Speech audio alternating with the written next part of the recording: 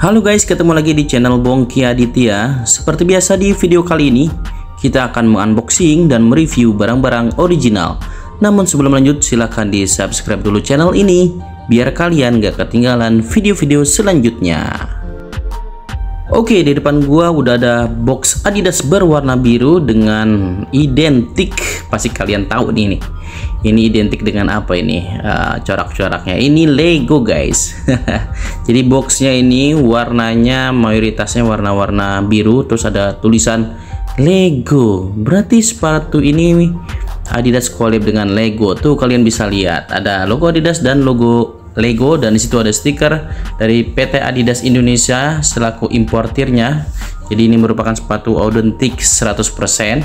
Dan di sini ada tipenya Adidas Ultraboost DNA X Lego Color maksudnya itu ya. Nah di sebelah sini itu kosongan aja, di bawahnya ini ada bentuk konsep Lego. Nah ini buka boxnya itu berbeda ya, ini dari samping karena dia ini special edition. Jadi sepatunya special edition. Nah di sini ada kertas pelindung yang ada tulisan Adidas sama Ultraboost. Wah ini kita keluarin sepatunya. Nah ini dia sepatunya Adidas Ultraboost X Lego.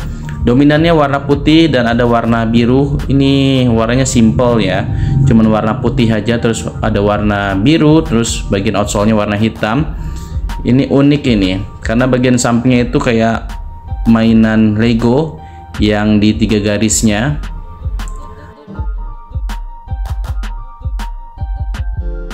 Nah inilah dia penampakan keseluruhan dari sepatu Adidas Ultraboost X Lego. Wah keren ya, akhirnya Adidas collab juga nih sama Lego. Mainan anak-anak dan mainan dewasa sih kalau sekarang ya. Ternyata dia bisa diaplikasikan di sepatu guys. Nah ini dia bagian uppernya, bahannya ini bahannya dari bahan apa nih ya, bahan primer gitulah.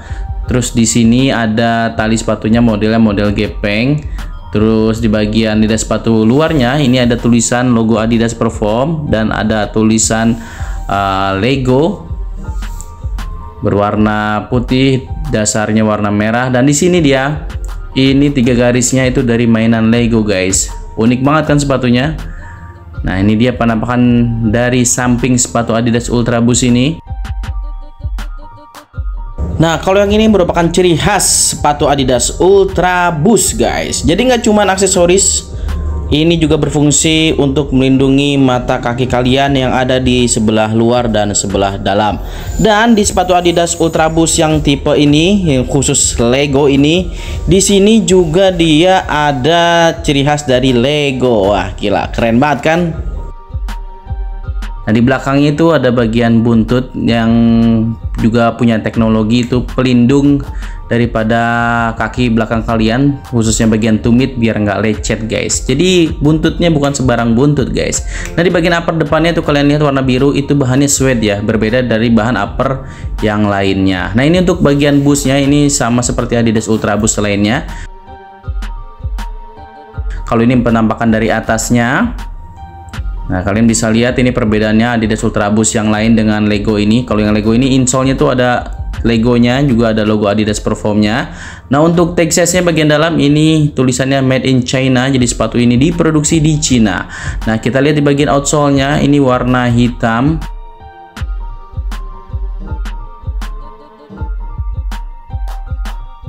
Nah di sini ada Continental. Continental ini adalah produsen ban mobil. Jadi outsole bawahnya ini warna hitam ini terbuat dari ban mobil. Nah di bagian tengahnya itu ada tulisan torsion system.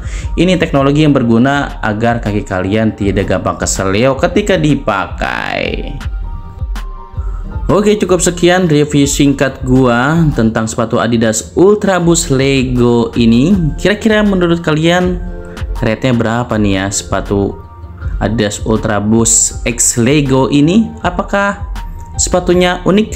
Apakah sepatunya menarik? Silahkan komentar di kolom komentar, kasih rate-nya buat sepatu ini. Nah buat kalian yang pengen sepatu Adidas Ultraboost autentik original 100%, kalian bisa lihat koleksinya di Instagram Psycho Sneakers. Terima kasih buat yang sudah nonton, jangan lupa di like, di komen, serta di subscribe. Sampai jumpa di video selanjutnya. Bye bye.